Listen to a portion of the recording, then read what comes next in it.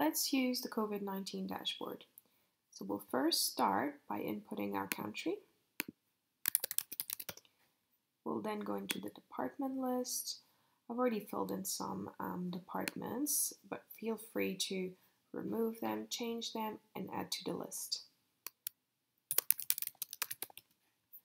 We'll then go into the type of measures. As you can see, once again, I've added some dummy measures, but feel free to write over, add to it, or remove some.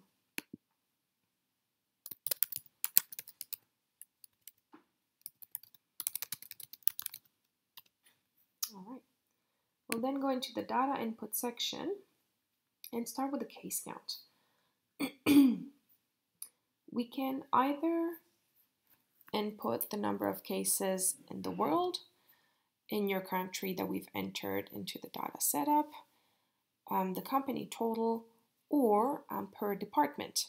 As you can see, this list is dynamic and based on the department list that we've entered just a few seconds back. Let's update the company total only.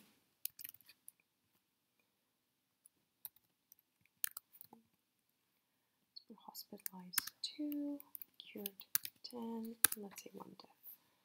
As you can see here, we've got the date that the data was last updated.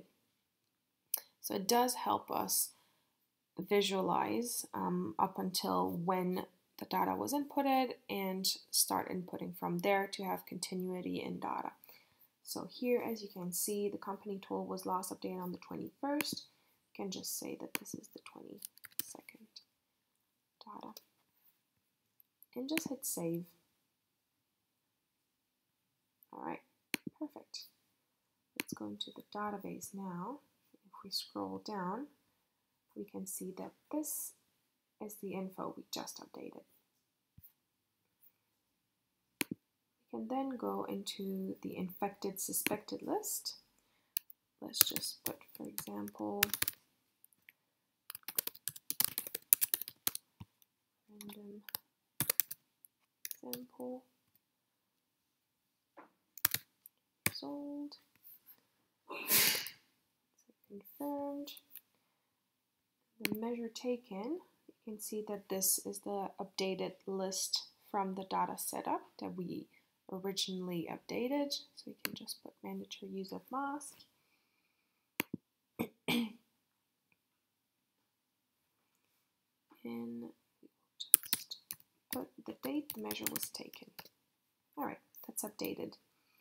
Once everything has been filled in, we can just go and check the information into the dashboard.